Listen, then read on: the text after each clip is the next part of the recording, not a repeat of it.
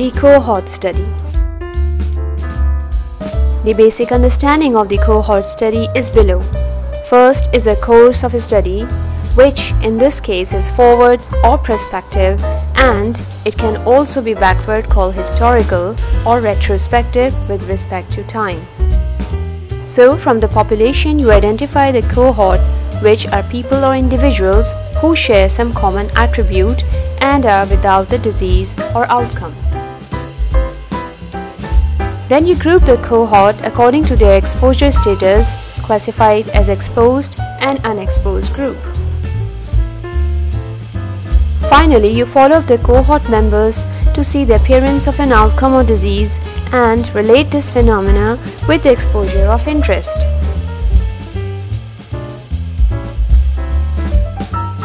So this is the snapshot of a cohort study required before critically appraising it. So first question would be to check if both groups or individuals are free of the disease or outcome at the start of the study or at the exposure level.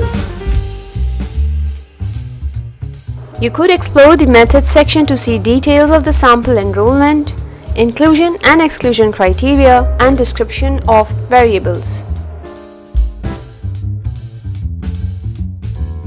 Are the two groups enrolled from a similar population and how alike they are? The critical analysis would be at the selected cohort level.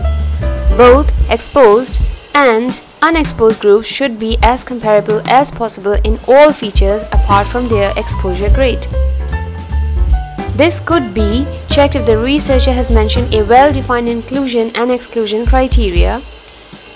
So elements like gender, age, race, ethnicity, stage of the disease type, previous treatment, and the existing medical, emotional, or psychological health conditions are all considered as a selection criteria, and it varies from one individual study to the next.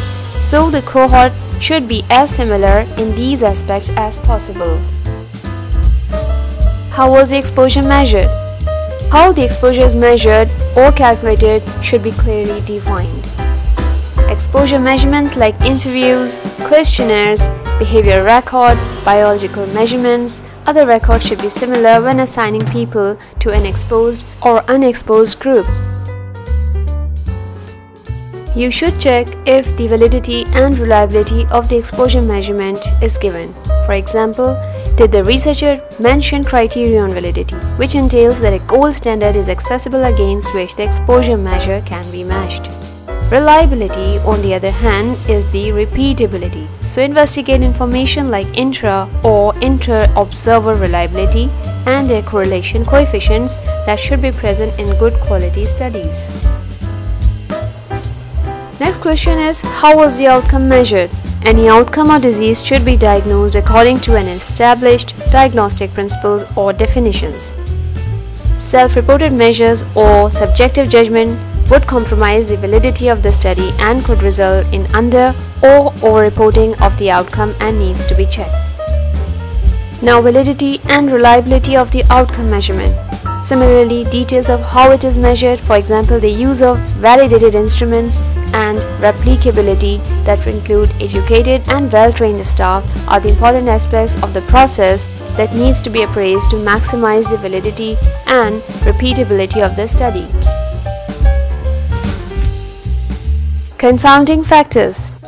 Just to recap, a confounder is something which is independently associated with the exposure and independently associated with the outcome of interest. So, look for potential confounders, description, and strategies used in the study and how did they handle it. Confounders could include related exposures, clinical, demographic, and other baseline characteristics. Both comparison groups must be evaluated for possible confounders, otherwise the direction of a study results will be affected. Details of approaches to deal with confounders both at the design and the analysis stage should be given. This could include methods such as stratifying, matching, and the usage of multivariate regression analysis. Length of time and outcomes. The follow-up time depends upon several factors and therefore it should reasonably be long enough for the outcomes to establish. the research problem, nature of outcome, characteristics of the population of relevance, and the exposure all assist in defining the duration of the length of a study. Details of efforts like a thorough literature search, contact with experts and clinicians also help in determining a suitable duration of follow-up. Follow-up and loss to follow-up. It is encouraged that a greater proportion of 80% or more participants are followed up and a dropout rate is kept to the minimum of 5% or less. If the dropout rate is 20% or greater, it can considerably impact the validity of the study. Though in real-life situations, observational studies that are conducted over an extended period experiences a large dropout rate than expected, so this needs to be taken into account. When there is a higher dropout rate, the choice to continue or discard the study depends upon reasons which should be mentioned in the study. Also, whether the dropout rates are analogous between the exposed versus unexposed groups should also be addressed. Details of efforts made to follow up members that dropped out could be seen as a marker of a good conducted study. The availability of justifiable, clear explanation of why participants were dropped out needs to be interrogated. Lack of such clarification makes the study invalid and difficult to interpret. Approaches to discourse incomplete follow-up. To avoid the possibility of selection bias, it is essential that the outcomes of the cohort are evaluated before some participants depart from the study for different reasons. It is also important that the unequal follow-up is taken into consideration by adjusting the differences in the length of follow-up periods in the analysis. Details of relative measures like rates that utilize person years at risk should also be mentioned in the study. A statistical analysis. Details of the analytical techniques like stratification or multivariate models and confounders based on specific assumptions should be mentioned under the methodology section of the study.